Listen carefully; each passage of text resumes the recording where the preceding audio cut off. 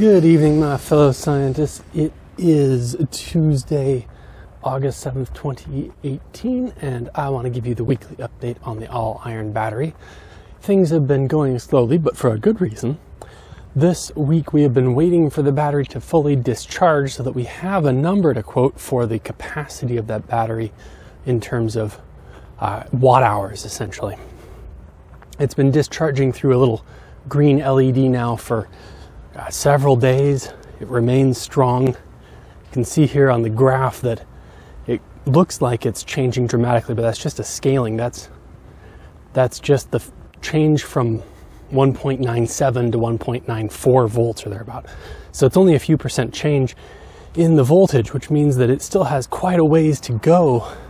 It's not linear voltage to capacity, but it still means that that scale is not indicative of a dramatic change. It's actually pretty subtle.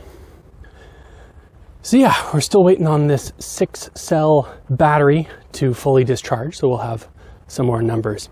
But in the meantime, we do have all of the footage to show the battery build instructional video.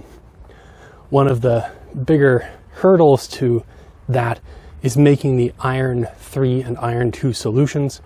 You can make a 1 molar solution. You can make pretty much any molarity and it should still work. But for higher capacity, you want higher molarity. And making a 3 molar solution turns out to be almost impossible. Almost, meaning we don't recommend it, but it can be done. 2 molar is hard but doable. 1 molar is not exactly easy. But yeah, higher molarity, higher capacity. So we'll probably release the video with a 2 molar solution. To get that to the pH that we found was ideal, you need quite a lot of sodium hydroxide. Might be interesting to try potassium hydroxide at some point.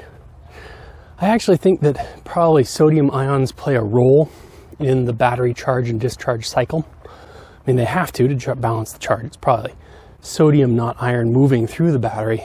But even beyond that, I actually think that sodium intercalating into that cathode material at some level may provide some of the voltage.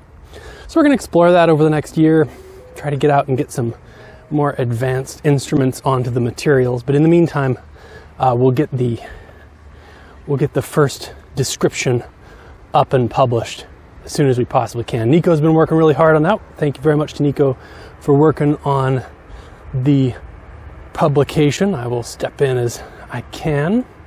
Thank you, Nico, also for making this 6-cell array and characterizing it. We'll get the final description up as soon as it's done discharging. Thank you to our crowdfunders for making all of this possible.